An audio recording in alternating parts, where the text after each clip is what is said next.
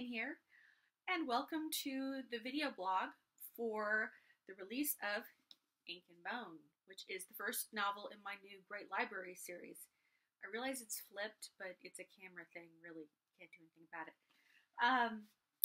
This book had a really long and interesting journey, and I thought you might want to hear about it. The series itself started with an idea I had.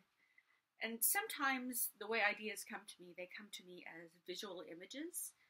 And sometimes they come to me as situations. Sometimes it's a character. In this particular series, it came to me as a combination of a character and a visual image. And the visual image was of this man in this long cloak robe standing in front of a city under siege, and the gates parting to let him in with a giant army standing on the other side ready to descend on the city. And I thought, why would someone let someone into a city that's about to be attacked? It was a good question. Was he a treaty messenger? You know, I went through a lot of different permutations, but I really wanted to talk about a lot of things in this book. And one of the things I wanted to talk about were books themselves. And I thought, what if he's there to rescue someone or something? And what if that is an agreement that both sides have, that he can come in and do that, but only that? That was an interesting situation to me, and I began to build a story around it. The interesting thing was about that process, it wasn't easy at all. I wrote the beginning of this book starting probably about 10 years ago. I probably wrote it 20 times in various ways with various characters from various points of view in various worlds, because I kept trying to figure out, is it a science fiction story? Is it a fantasy story? Is it young adult? Is it adult? What am I trying to do with this story? And because it's not immediately obvious in this situation whose story it is or what kind of story it is. So the more I thought about it, the more I realized what I had to do was set up a world. And world building in young adults, you know, I've mainly written contemporaries with the exception of Prince of Shadows, which you can see behind me. Prince of Shadows was world building in a sense, in that I had to recreate a world that no longer existed. But I wasn't really recreating a fantasy world either. The world of Verona in Shakespeare's time was very real. And so, you know, in that sense, Shakespeare was writing contemporary fiction. And so therefore, even though I was writing historical fiction, the tone was a little bit of the same kind of contemporary that I'd been writing, at least in my mind.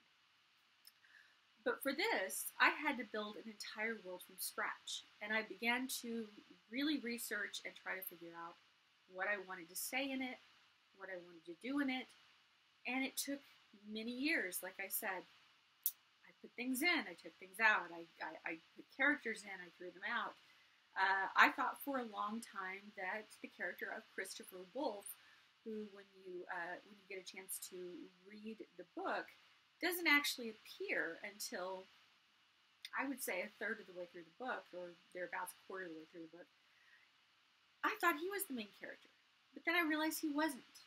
He is an interesting cipher. He is a figure of mystery. And so I decided I needed someone else to talk about.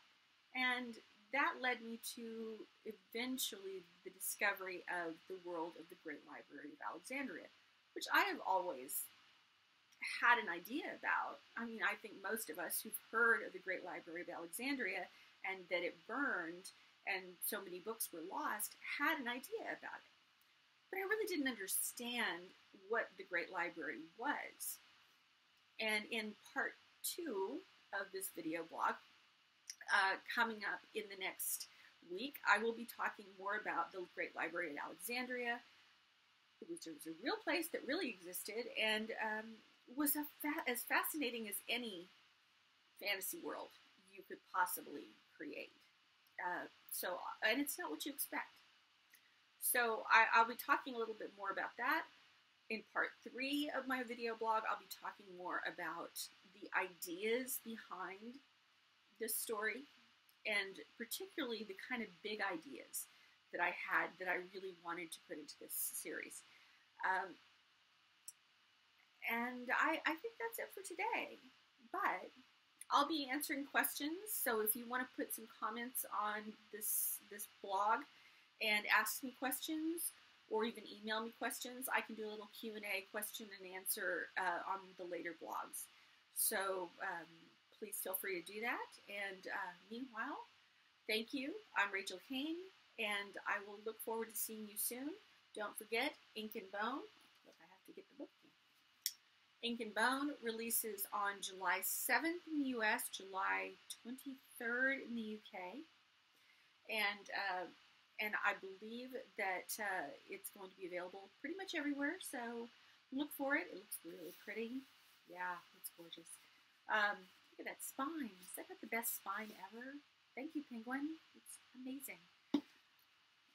That's all I've got for you today, but I will talk to you soon. And meanwhile, enjoy the website, explore enterthelibrary.com, where I have a lot of great information that's there and going to be launching over the next few weeks leading up to the release of the book.